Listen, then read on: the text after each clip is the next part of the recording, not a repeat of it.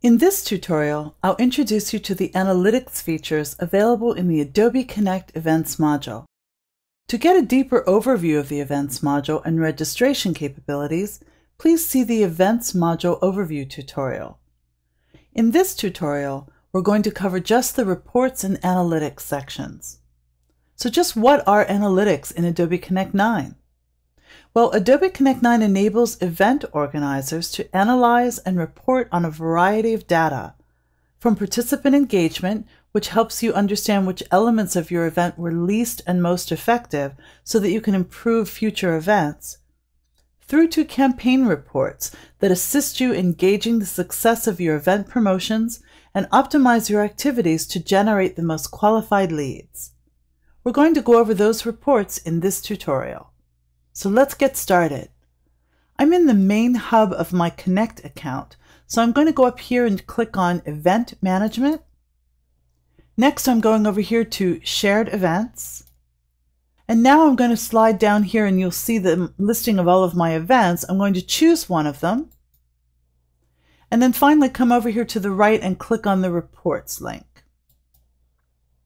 Now I'm viewing the reports and you'll see there are 4 categories: Summary, Registration, By Answers, and Content.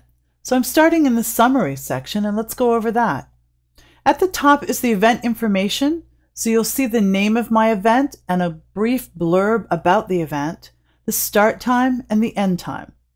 Just under that is the aggregate user data with important information such as the number of people who attended as opposed to the number who registered. Just below that is the user information report. You're going to find this in a variety of places throughout the analytics section because you can always download the report data as a CSV file and then open it in Excel. Finally, down here at the bottom is the conversion funnel. This allows me to track the flow of registrants and determine which ones are qualified leads. I'm going to scroll back up here to the top and go into the registration section. Starting at the top is my set lead qualification criteria. This is rules-based, and as I go in here and change the rules or add new ones for my criteria, the reports are dynamically updated. I'm going to scroll down, and there again is another opportunity for me to download that report. Next is the campaign report section. Here I can determine which campaign is the most effective, and it helps me to optimize my event and plan for future events. Just under that is registration questions. This is where I had set up questions prior to the event for people to answer when they're registering, and I can find out exactly how many of them were answered. Scroll back up to the top again. Click on the By Answers section. I can filter this section by groups if I want to, but here I can determine how many people answered my questions.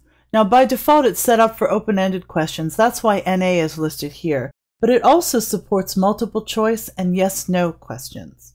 So finally, I'm going to go over to the content section.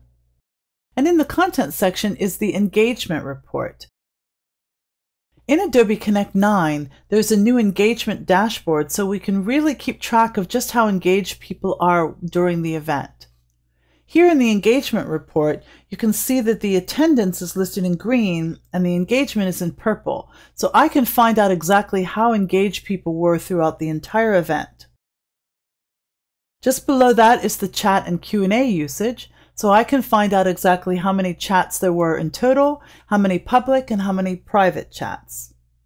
And down here, the questions, I can determine how many questions were asked and how many were answered.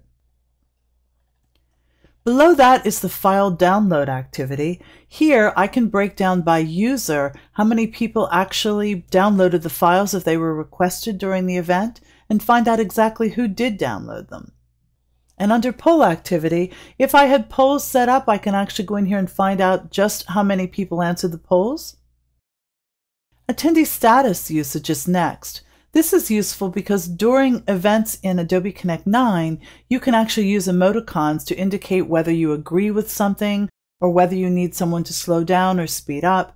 So this gives me a breakdown of how many emoticons were used throughout the meeting.